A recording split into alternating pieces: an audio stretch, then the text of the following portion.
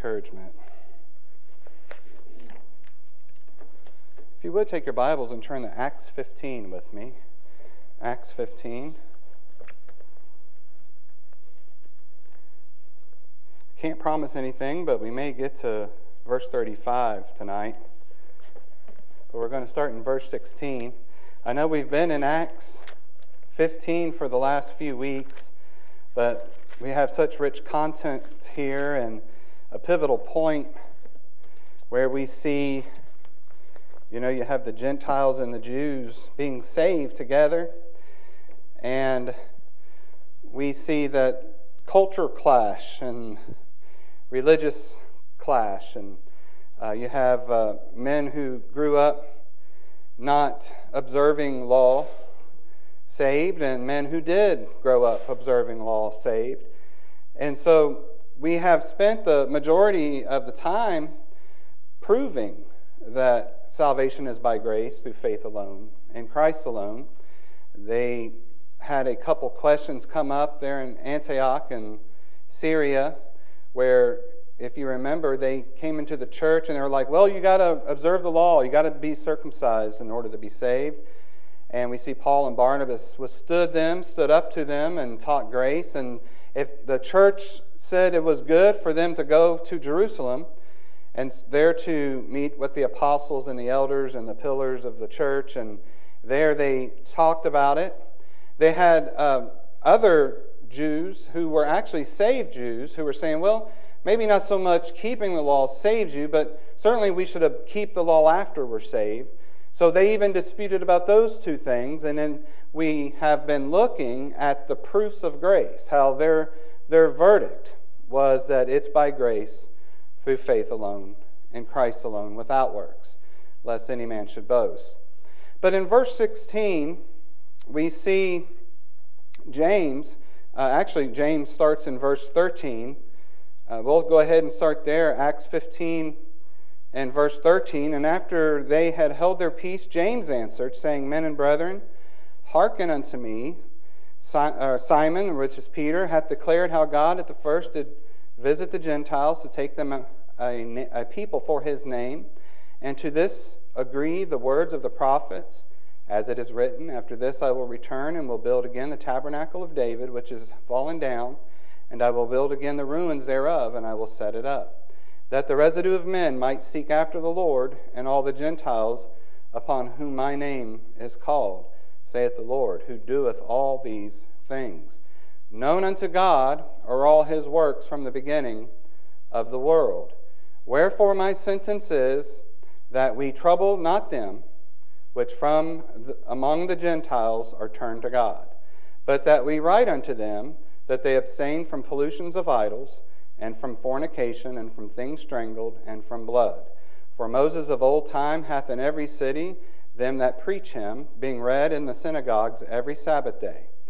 Then pleased it the apostles and elders with the whole church to send chosen men of their own company to Antioch with Paul and Barnabas, namely Judas, surnamed Barsabbas, and Silas, chief men among the brethren. And they wrote letters by them after this manner. The apostles and elders and brethren send greeting unto the brethren which are of the Gentiles in Antioch and Syria and Cilicia. Forasmuch as we have heard that certain which went out from us have troubled you with words, subverting your souls, saying, Ye must be circumcised and keep the law, to whom we gave no such commandment. It seemed good unto us, being assembled with one accord, to send chosen men unto you with our beloved Barnabas and Paul, men that have hazarded their lives for the name of our Lord Jesus Christ. We have sent therefore Judas and Silas, who shall also tell you the same things by mouth. For it seemed good to the Holy Ghost and to us to lay upon you no greater burden than these necessary things, that ye abstain from meats offered to idols, and from blood, and from things strangled, and from fornication, from which if ye keep yourselves, ye shall do well, fare ye well.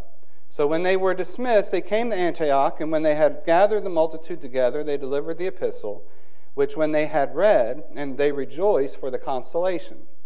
And Judas and Silas, being prophets also themselves, exhorted the brethren with many words, and confirmed them. And after they had tarried there a space, they were let go in peace from the brethren unto the apostles. Notwithstanding, it pleased Silas to abide there still. Paul also and Barnabas continued in Antioch, teaching and preaching the word of the Lord with many others also. Let's pray. Our Heavenly Father, we thank you, Lord, for your goodness and your grace to us. Thank you for salvation.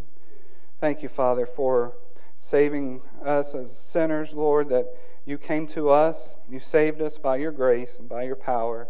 You brought us to yourself, Father, to call you out a people, that we are your children, that you've blessed us. And Lord, we are so thankful. All we can be is thankful and for anything that you give us. Father, thank you for the night. Thank you for those who are faithful, Father, who have come tonight to hear your word, to learn, to pray, to worship to you. Father, we do thank you, Lord, for those who are listening out through Facebook, Father. Lord, if there's any that are out there who are lost, Lord, that you know. Of course, Lord, we know that you know your lost sheep, that today is the day of their salvation. Father, may we preach the gospel, may we be faithful in your word, Father, to be faithful and true and established in your word. And we'll give you all the praise and the glory. In Jesus' name, amen. So tonight, the title of the message and what we hope to really cover, like I said, we may not get to verse 35, but I wanted to read the entire context, is the acts of fellowship. So really, it has gone from the doctrinal question. Remember, we had dealt with that. We know it's by grace through faith. We saw that it was by prophecy. We saw Jesus fulfilled all history. We saw that Jesus is the justifier, and you cannot be justified from the law of Moses. So we dealt with the doctrinal and the conclusion, and then James stands up and he says, okay, we all know what Peter shared with us, and we know from prophecy that God's going to save the Gentiles. And so we know these type of people, the Greeks, those who have not shared in our rich culture and our rich history as Jews, are being saved. They're God's people. They're God's chosen people. God has put upon them an everlasting love. You know, they're not second-rate saved people.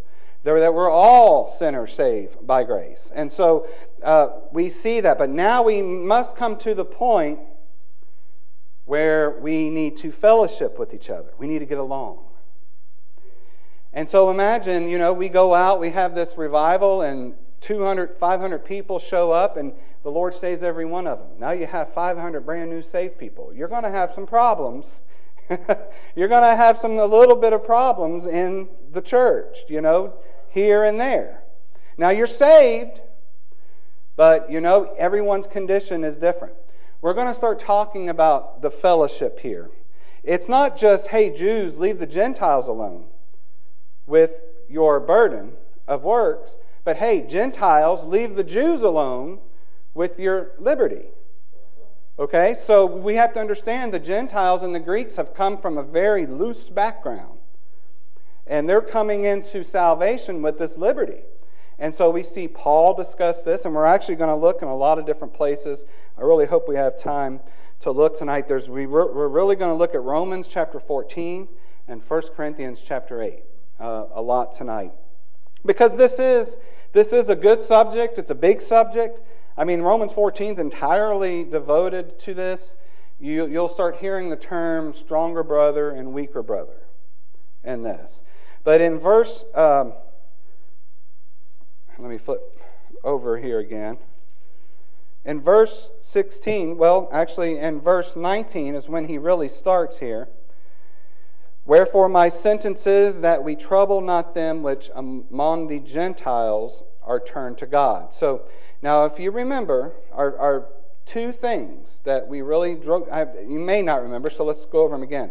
In verse 1, verse 1 of chapter 15, there was somebody, what started it all was there was somebody, a Jew, who went into the church, the Gentile church, the Christian church, and said, you must be circumcised after the manner of Moses to be saved.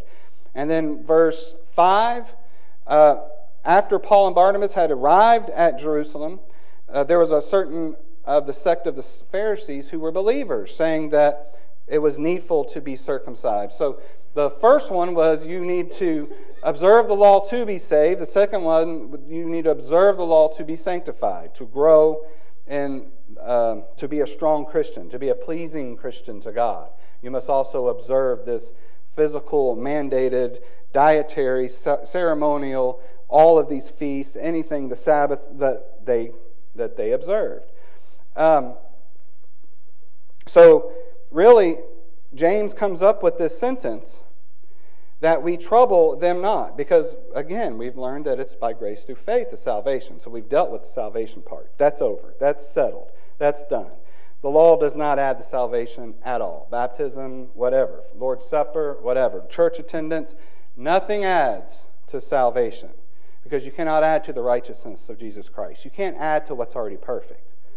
And so, not only is that doctrinally incorrect, but it makes no common sense because you're trying to add your dirty works, because we all have dirty hearts, right? We all have hearts who have passions and desires, and the heart's desperately wicked. Who can know it? Even the good deeds we do have some kind of hint of selfishness behind it. Even when you're trying your hardest not to be selfish, you're still selfish. And so whatever good work you do is tainted, coming from a dirty vessel. So you can't add that work to Christ's perfect, holy, and righteous work, which God has planned before the beginning of the world. I mean, God has done what He's done wonderfully. And the things of which we can say, you can't disagree. Or the things that we can see, you cannot disagree. Look at that sunset and tell me that's not beautiful. God's done it well.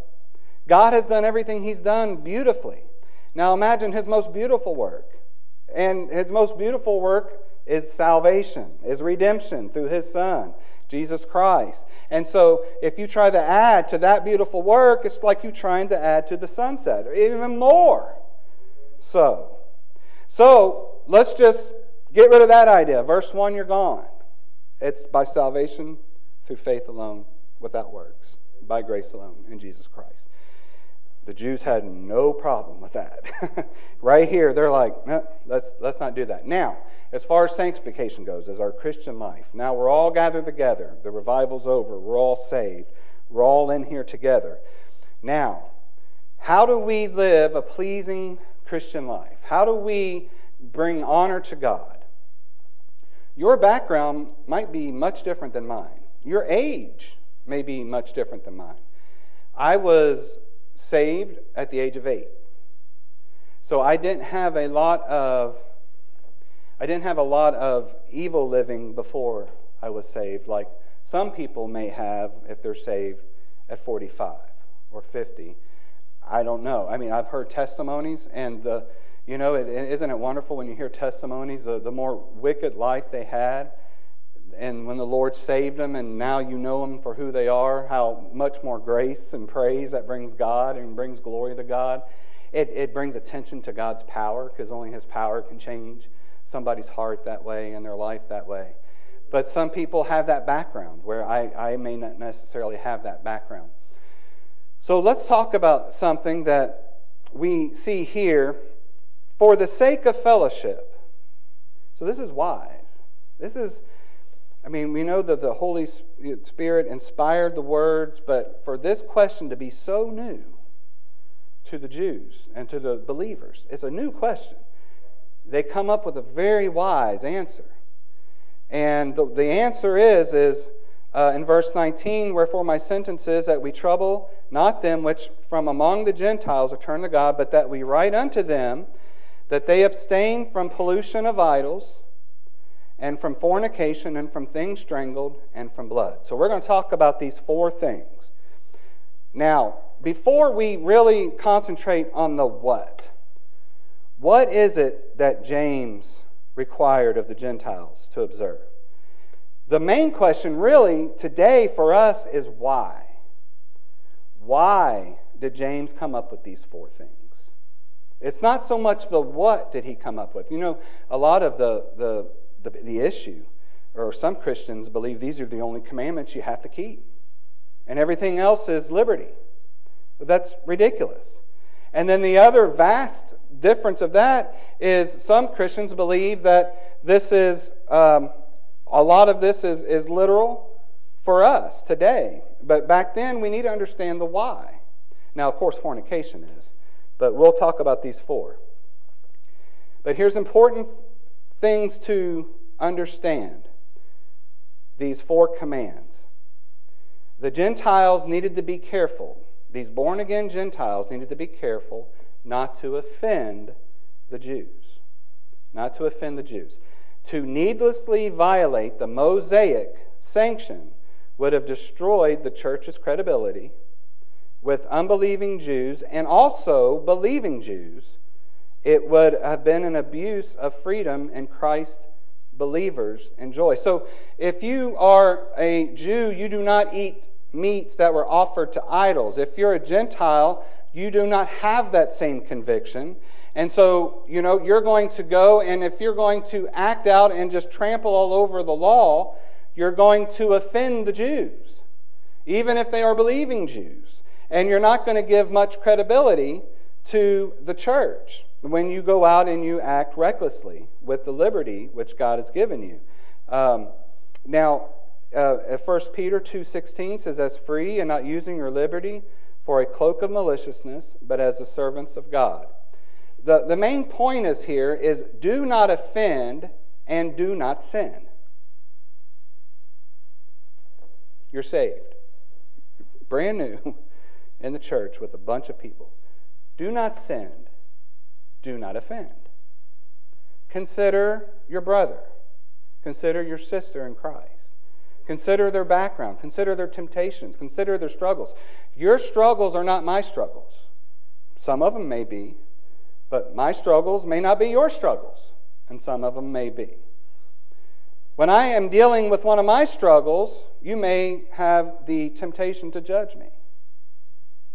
And if you're dealing with one of your struggles, it's not my struggle, I might have the temptation to judge you as a weaker Christian. So we need to understand each other. And so we do not offend, we do not sin. And also, I believe James is really writing to this, the why, again, not only do not offend the Jews because they have issues with meats given to idols. They have issues with those things strangled and with blood. They have issues with dietary laws. Not only that, I believe it's also an indicator to the Gentiles that not everything that you came from in your Greek culture is okay with God. You're born again and you have liberty. You may not have to be circumcised, but that doesn't mean you can go sin all you want in what you used to do in your old culture that God saved you from. And we're going to see more of that. So I believe those are the two main impacts that James is having with these four items that he lists. First of all, pollution of idols refers to food that's offered to pagan gods and then sold in temple butcher shops. So if you will, turn with me to 1 Corinthians chapter 8. Now we'll deal with this a little bit. And we'll deal with this and Romans chapter 14. This may be good places to keep your fingers on. Now when in our Romans series, we will get to Romans 14 one of these days. And then we will go over this again. But this really is talking about the stronger and weaker brother of Romans 14. And then here in 1 Corinthians chapter 8. Really, a lot of this we can read. We could spend a long time on this topic because it's so prevalent to us. It's mentioned a lot in the Bible.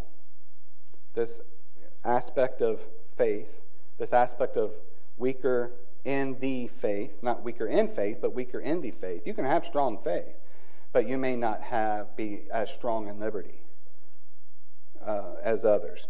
So it deals with this topic a lot. We're not going to be able to exhaust it all tonight. We'll deal with it as much as we can, though. 1 Corinthians chapter 8, look at verse 6. I'm in 2 Corinthians. Excuse me. It'll definitely take longer if I'm not in the right chapter. 1 Corinthians chapter 8, verse 6. But to us there is but one God, the Father, of whom are all things, and we in him, and one Lord Jesus Christ, by whom are all things, and we by him. Howbeit there is not in every man that knowledge. For some, with conscience of the idol, unto this hour eat it as a thing offered unto an idol, and their conscience being weak is defiled. But meat commendeth us not to God, for neither if we eat are we the better, neither if we eat not are we the worse. But take heed, lest by any means this liberty of yours become a stumbling block to them that are weak. For if any man see thee which hast knowledge sit at meat in the idol's temple, shall not the conscience of him which is weak be emboldened to eat those things which are offered to idols? And through thy knowledge shall the weak brother perish, for whom Christ died. But when ye sin so against the brethren, and wound their weak conscience, ye sin against Christ. Wherefore, if meat make my brother to offend, I will eat no flesh while the world standeth, lest I make my brother to offend. Now, do you all understand that? So, we'll talk about the meats here. If you're doing something that the other person has a bad conscience of doing, well, let's go back to the backgrounds. One of the examples that I bring up is Christian rock, right? So let's say that you were saved and you used to be in a motorcycle gang, you used to drink, you used to go to concerts, you might have even been in a rock band, you used to listen to AC/DC, you used to do all those things, and all of that activity was associated with the lifestyle you were living, the lost person you were. All of the rioting, the fornication, all of the debauchery, everything, and one of those things was associated was rock music. Now, you've been saved. Now it's hard for you to even listen to rock music at all. You don't even turn it on. Even the Christian rock offends you. Even all of that stuff offends you. Okay? So, you're not wanting to listen to it. Now, let's say somebody who was, like nowadays, Christian rock's everywhere. It's on the radio, it's everywhere. Someone who has just been saved and has grown up with Christian rock, let's say they're saved at 10 years old or 12 or whatever, and they never associated rock music with sin. I mean, is there something wrong with the drum in of itself? No. There's nothing wrong with an electric guitar in of itself. No. Those objects are not sin, just like the meats that were offered to idols. The objects were not sinful. It was how you associated that object. So, if I'm a young Christian and I love Christian rock and I don't associate rock and roll with sin, and I can glorify and worship God and the lyrics are good, they're truthful lyrics, they're sound words, I can listen to that and not be offended, then I'm not to turn around and say, oh, here's my friend Ned, who used to do all that stuff, who associates Christian rock with sin. I'm not to turn it up on him, right? And offend him. It's not so much about the offense. What it's about is I don't want to lead Ned to believe, oh, if Philip's listening to rock and roll music, then I can listen to rock and roll music. And as soon as Ned starts listening to rock and roll music, it becomes a slippery slope for Ned. So Ned not only listens to rock and roll music against his own conscience. Remember, he associated that sin. He associated the drums, the electric guitar, everything with sin. And against his own conscience, he is going to say, okay, I'm going to listen to that. I'm going to get back into it. I'm going to dust off my electric guitar, and I'm going to get back into it because Philip's doing it, and he's at liberty to do it. He's not offended at all. And so what I've done is I have somewhat caused a chain reaction in Ned. And Ned, not only does he may start well with just Christian rock, but then he slides right back into those old things. He went against his conscience. He thought that doing that, he was sinning against God because he was going back to the old way that he was before God saved him. But those things in of themselves were not sin. Now that's the line that we've got to draw. There is no weaker or stronger brother when it comes to sin. It's gray area. It's things that are not sin of themselves. Okay? So fornication, it doesn't matter if you're Ned or Philip, it's sin. It doesn't, you can't spin that. It's sin. Sin is sin. But, there's other instances you can probably think of. I was trying to think of stuff like that. I got from facial hair to, I don't know, non-alcoholic beer. I don't know I've never tried any of those except the facial hair, kind of like it. Brother Chapman reminds me. But, he's like, all I can see, brother, is that gray beard. And, it's just one of those things, but those aren't good examples because I'm not going to tempt Brother Chapman to growing a beard and then slip into some sinful lifestyle because he has a beard. That's what it's talking about, is these meats offered to idols. So if you're still there in chapter 8, in verse 10, it says, "For if any man see thee, which has knowledge, sit at meat in the idol's temple, shall not the conscience of him which is weak?" Now, that the one who is weak is associating the thing that's not sin of itself with sin. "Him which is weak be emboldened to eat those things which are offered to idols, and through thy knowledge shall the weak brother perish for whom Christ died. But when ye sin so against the brethren, and wound their weak conscience, ye sin against Christ. Wherefore, if meat make my brother to offend, or sin, I will eat no flesh while the world standeth, lest I make my brother to offend." So, that is part of the pollutions to idols, and we can really, we don't have time, I wish we did, but I can just write this down, Romans chapter 14, verse 1. It says, "Him that is weak in the faith receive ye, but not to doubtful disputations, for one believeth that he may eat all things." Actually, let's just turn over there real quick. If we're going to stay on this subject, I don't see us going to the next one. Let's finish this one with a good,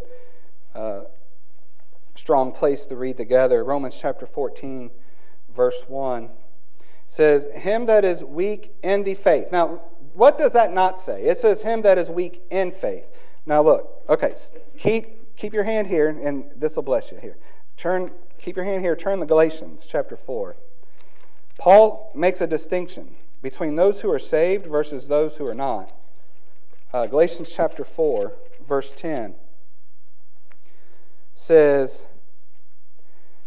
now he is talking to those who are trying to add law to grace here in Galatians. In Romans chapter 14, he wasn't. In Galatians chapter 4, verse 10, he says, "Ye observe days and months and times and years. I am afraid of you, lest I have bestowed upon you labor in vain. Brethren, I beseech you, be as I am, for I am as ye are. Ye have not injured me at all." And so he's not talking about those who in Romans chapter 14, he is not getting on those who are doing the law, for sanctification. The big difference is in Galatians, he's speaking to those who believed these things were necessary for salvation, as in Acts 15:1. But in Romans 14 and in Acts chapter 15:5, this is what is believed that will make a stronger Christian towards sanctification. They have a genuine faith. Now, this is a weaker brother. They have a genuine faith, but it is weak or has a deficiency in it. In verse 14:1, notice that it says, "Him that is weak in the faith." It doesn't say, "Him that is weak in faith." So it's him that is weak in, he doesn't have as strong a liberty in the faith. "Receive ye, but not to doubtful disputations. For one believeth that he may eat all things, another who is weak eateth herbs. Let not him that eateth despise him that eateth not, And let him which eateth not judge him that eateth, for God hath received him. So here's really the solution. Because how are you going to go around knowing what's offending everybody to sin? That's going to be a hard life to live. I don't know what offends you to sin. If I do know, I'll try with all my heart, and especially if it is not a sin, to not do that in front of you if you slip back into that sin. And you've got to remember, this is more prevalent. Now remember the prevalence that we see here. We have the Jews and the Gentiles coming together. Right? So the solution is both of you be mature about it. Both of you. Don't let one offend you, and don't judge. So that's really the conclusion in verse 3. Let not him that eateth, the one who has liberty, despise him that eateth not, who has a conscience not to do what you're doing. Don't despise them. And let not him which eateth not, the one who does have a conscience and cannot do it, let him which judge him that eateth. Let him not judge him that eateth, for God hath received him. And that's what he goes in verse 5. One man esteemeth one day above another, another esteemeth every day alike. Let every man be fully persuaded in his own mind. He that regardeth the day regardeth it unto the Lord, and he that regardeth not the day to the Lord. He doth not regard it, he that eateth, eateth to the Lord, for he giveth God thanks. And he that eateth not to the Lord, he eateth not, and giveth God thanks. For none of us liveth to himself, and no man dieth to himself. For whether we live unto the Lord, and whether we die unto the Lord. Whether we live, therefore, or die, we are the Lord's. For to this end Christ both died and rose and revived, that he might be Lord both of the dead and the living. Why dost thou judge thy brother, or why dost thou set it not thy brother? For we shall all stand before the judgment seat of Christ. For it is written, as I saith the Lord, every knee shall bow to me, and every tongue shall confess to God. So then every one of us shall give account of himself to God. Let us not therefore judge one another any more, but judge this rather, that no man put a stumbling block or an occasion to fall in his brother's way. Isn't that beautiful? So at the end of the day, if you don't know what to think, start thinking about the ways which you may be offending somebody. Don't dwell on how somebody's offending you. If God has received my brother, so should I. And that's what that's saying. And if it's not flagrant sin, we didn't even get to things strangled, and we didn't get to fornication. Fornication is straight up sin. I really wish I could have got to that. Or we go till 9, either one that you want. But put this message in context of who it originally was written to, the Jews and the Greeks, culture clash in the church. Both wanting to be godly. Both saved. Now, try to take the same elements. Now, we saw Paul says, we didn't get to read all of the places that Paul talks about it. But he says, all things are lawful unto me, but not all things are expedient. He says, meat is for the belly, and the belly is for meat. But if it's offered to idols, I have no problem eating it, because it doesn't burn my conscience. But if you grew up in a system where that was sin, it may be harder for you to do that. And so your conscience is not right before God. So try to take that and put it in today's world.